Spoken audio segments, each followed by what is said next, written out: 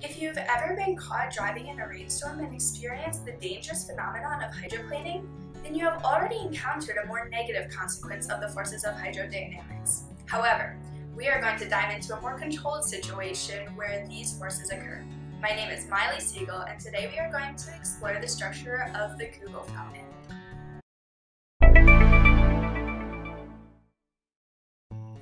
A Kugel Fountain is a unique innovation where an often very large, polished granite sphere sits upon a water fountain molded to the exact curvature of the sphere. The granite sphere differs in weight from fountain to fountain, but has been known to weigh up to 29 tons, nearly the weight of 5 average African elephants. Yet a small child could push it, so how is that even possible? Well, it's not due to buoyancy, nor simple flotation, since granite is denser than water by approximately 1.75 grams per milliliter.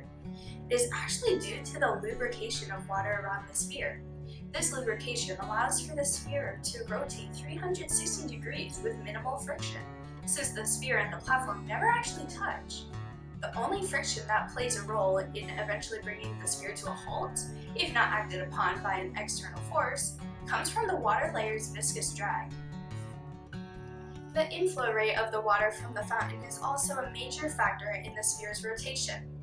Though the viscous drag is the frictional force at ideal water inflow, if the inflow rate were to increase too much, then the sphere halting force, inertia, actually takes over and prevents the sphere from levitating to rotate. On the other hand, the inflow rate of water cannot remain too low because the sphere will not be lubricated enough to levitate from its platform.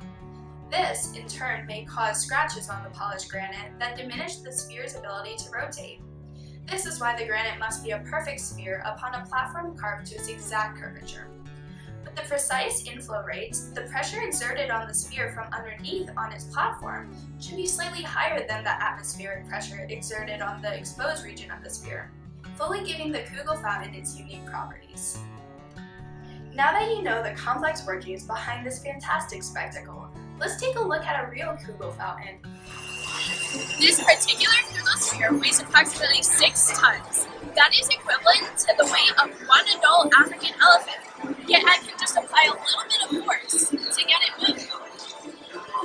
And once I start its motion, it just keeps rolling. So the next time you encounter one of these innovative structures, make sure to appreciate the elaborate forces at play behind the Kugel Fountain.